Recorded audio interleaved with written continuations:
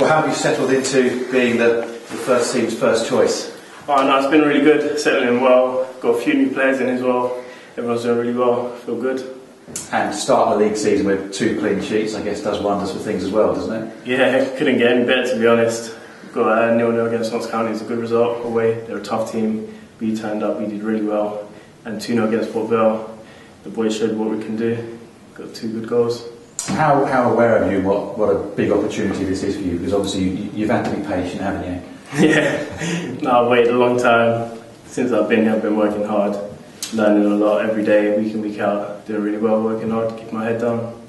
How difficult is that when you've got someone like Sam Walker ahead of you and you probably think at the back of your mind, well, either he's going to have a terrible run of form or get an injury before I'm going to get in the team. Is that sort of difficult as a goalkeeper to cope with, or because you're a keeper and it's a specialist position, you're kind of used to it? Yeah, no, you've just got to be patient, wait your turn. Obviously, Sammy's done really well, but he's been here, he's a top goalkeeper.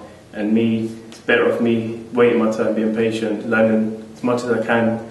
Then obviously when the opportunity arises, I'm ready for it. Were you told that, Sam's gone, you're going to be the man? Were you told that? Yes and no. Obviously I've always got to work hard for, it's not just given to you, No.